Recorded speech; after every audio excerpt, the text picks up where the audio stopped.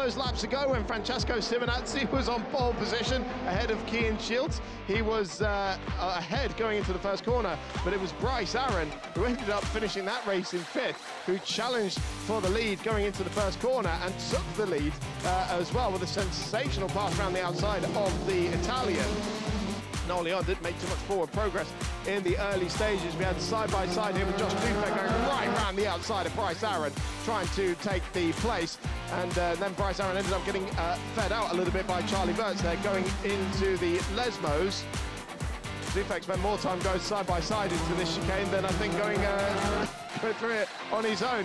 Kian Shields tried to take advantage of a poor exit here for Charlie Burtz. The two came together, Kian Shields slamming into the tyre barriers, and Charlie Burtz not exactly coming off well in that incident either. Both of them were out of the race.